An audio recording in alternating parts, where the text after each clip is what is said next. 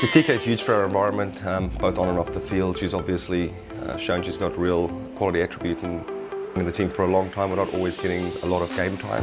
She's diligently worked on her game and it's pretty special to see someone get rewarded for that. So we're super stoked for her as well to finally get 30 and yeah, just to start as well makes it even more sweeter for her. They'll score here, New Zealand, if they catch it, control it, and over it goes!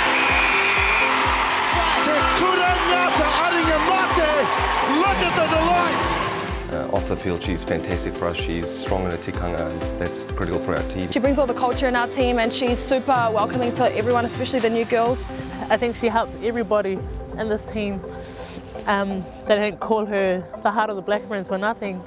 So she's absolutely massive off the field and on the field for us, and it's great to see her finally get the game time she deserves.